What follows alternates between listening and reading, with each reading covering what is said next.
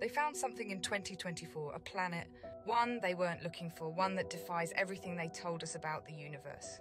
They call it SPECULOOS-3b, a name stripped of meaning, sterilised for the public. A cold clinical label to mask the fear that lurks beneath the surface.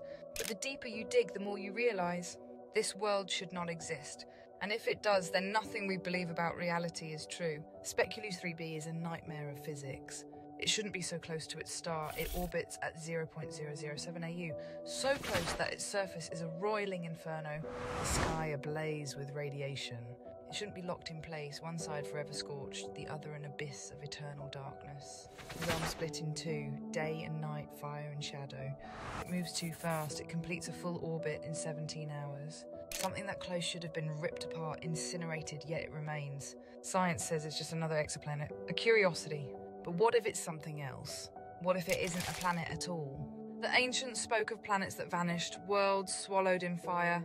The Sumerians wrote of Nibiru, the hidden planet, home of the Anunnaki, the gods who walked among men. The Mayan texts speak of the smoking mirror, a world of shadow and light where the dead do not rest. The Bible warns of the furnace of heaven, where the fallen were cast down, a place of eternal burning. SPECULOOS-3b is not a dead rock, it is something older, something waiting, and now we have seen it. But what if it has seen us too? This planet has no moon, no natural satellites. It is utterly alone, adrift in its blinding, eternal day and its unbroken, infinite night. But planets like this shouldn't be empty.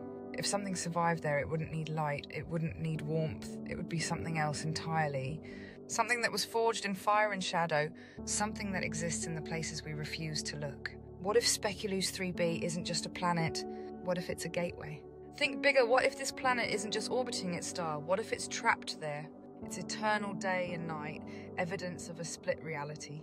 Its impossible orbit suggesting something is anchoring it in place. Its discovery happening now as if it was meant to be found. What if SPECULOOS-3b is not just a planet but a prison, a celestial holding cell locking something away, something that was never meant to be released? The fallen ones cast out of the higher realms, the original Nephilim sealed in a burning world to suffer for eternity.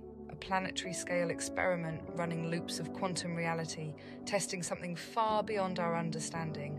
What if SPECULOOS-3b isn't orbiting its star? What if it's circling something else? Something we can't see, something waiting. What happens now? They tell you it's just another planet. They tell you it's too far away to matter. But they always say that. They said we were alone until they admitted we weren't. They said space was empty until they found signals in the dark.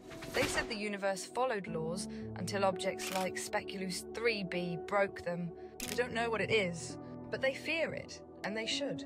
Because we weren't supposed to see it, and now we have. So the real question is, what happens next?